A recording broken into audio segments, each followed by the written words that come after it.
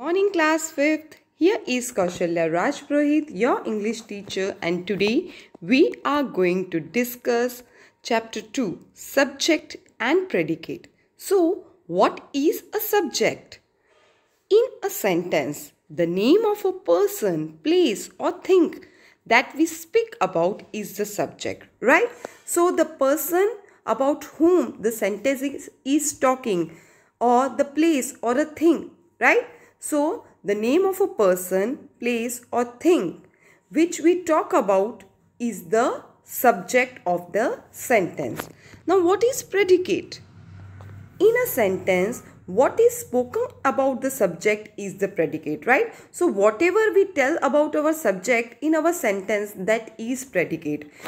To understand subject and predicate properly, let us take one example. Shivani ate her food. Now here, the sentence is talking about Shivani, right? So Shivani is my subject. Subject may be of one or more words, right? Subject is a noun or a pronoun. Now, what is Shivani doing? She ate her food, right? So, ate her food is predicate. Predicate includes the verb. How to identify subject and predicate? Now, in any given sentence, how will you identify the subject and predicate? So, there are some steps. If we follow them, we can easily find out the subject and predicate. Now, step 1. Find the verb in the sentence, right? So, first of all, look for the verb in the sentence. Step 2. Ask a question adding who or what before verb, right? Step 3. Answer obtained is the subject. Step 4.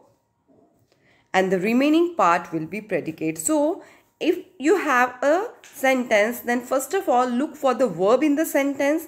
Then, ask a question adding who and what to the verb, and whatever answer you get, that answer will be the subject and the remaining part including the verb will be predicate. So let us practice.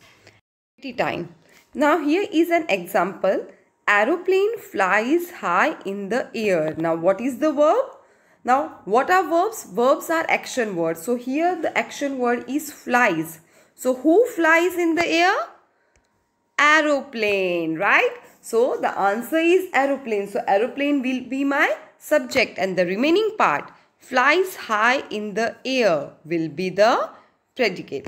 Let us take one more example. John plays snakes and ladder. So what is the verb? Plays.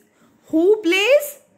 John. So John will be the subject and the remaining part is the predicate. Got it? It's very simple. Let us take one more example. The teacher asked the question, right? Now, what is the verb in this sentence? Tell me, class. Yes, ask. Now, who asked? Teacher. So, teacher will be the subject and the remaining part is predicate. Yes, ask the question will be predicate. Fourth example. Uncle Pal bought some sweets. So, what is the verb here? Bought. So, who bought sweets? Uncle Pal. So, Uncle Pal is my subject and the remaining part, bought some sweets, is the predicate. Very good. Now, Angela and Amy went to the beach. Now, here the verb is went. So, who went to the beach?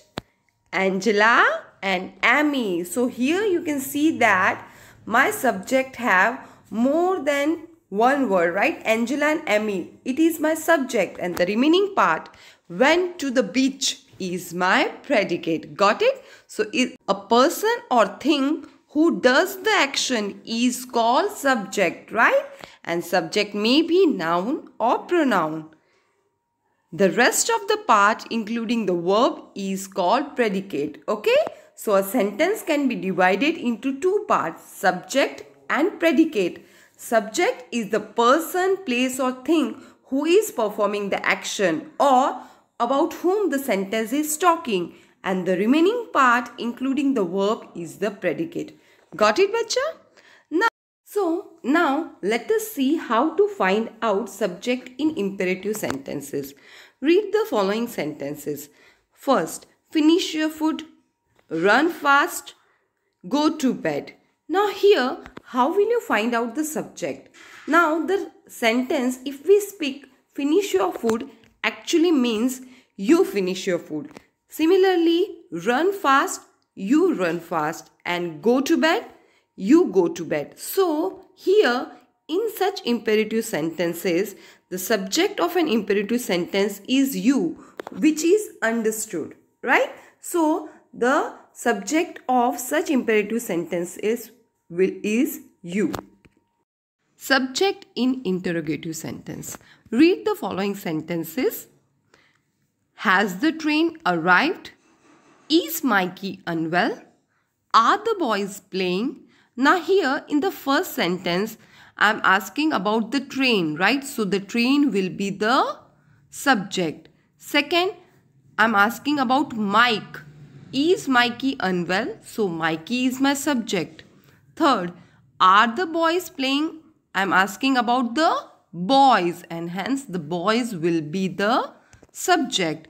In interrogative sentences, the subject comes after helping verbs, right? Like has, is, are the helping verbs, and after helping verb we have the train, Mikey and the boys. Okay? Activity time. Underline the subject in the following interrogative sentences. Are you going on the picnic?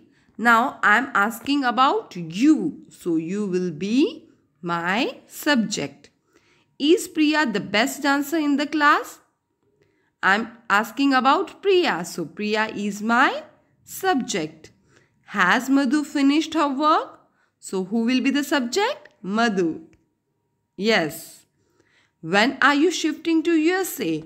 I am asking about you. I am asking the question to you. So you will be my subject. So I hope you have understood the topic. Thank you.